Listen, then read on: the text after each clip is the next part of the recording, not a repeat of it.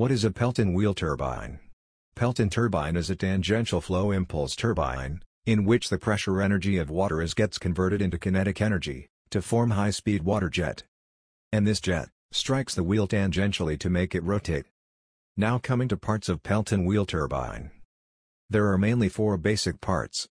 The first one is casing. Second one is runner and buckets.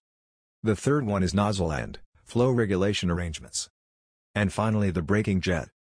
Initially the water from the source is transferred through penstock, to which end a nozzle is provided. Using this nozzle, the high-speed water jet can be formed. To control the water jet from nozzle, a movable needle spear is arranged inside the nozzle. The spear will move backward and forward in axial direction.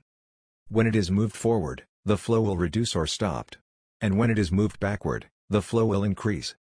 A Pelton turbine consists of a runner, which is a circular disc, on the periphery of which a number of buckets are mounted, with equal spacing between them. The buckets mounted are either double hemispherical or double ellipsoidal shaped. A dividing wall called splitter is provided for each bucket, which separates the bucket into 2 equal parts. The buckets are generally made of cast iron or stainless steel or bronze, depending upon the head of inlet of Pelton turbine. The whole arrangement of runner and buckets, inlet and braking jets are covered by the casing. Casing of Pelton turbine does not perform any hydraulic actions but prevents the splashing of water while working, and also helps the water to discharge to the tail race. Braking jet is used to stop the running wheel when it is not working. This situation arises when the nozzle inlet is closed, with the help of spear. Then the water jet is stopped on the buckets. But, due to inertia, the runner will not stop revolving, even after complete closure of inlet nozzle.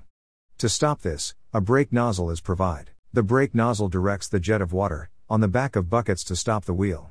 The jet directed by brake nozzle is called braking jet. So now coming to the working principle. The water is transferred from the high head source through a long conduit called penstock. Nozzle arrangement at the end of penstock helps the water to accelerate, and it flows out as a high-speed jet with high velocity and discharge at atmospheric pressure.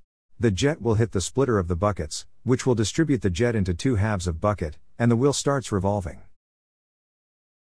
The kinetic energy of the jet is reduced when it hits the bucket, and also due to spherical shape of buckets, the directed jet will change its direction, takes U-turn, and falls into tail race. So that's it guys about the Pelton wheel turbine. Hope you understood. Please give thumbs up, share and comment. And finally make sure to subscribe our channel, and don't forget to hit the bell icon. See you guys in the next video.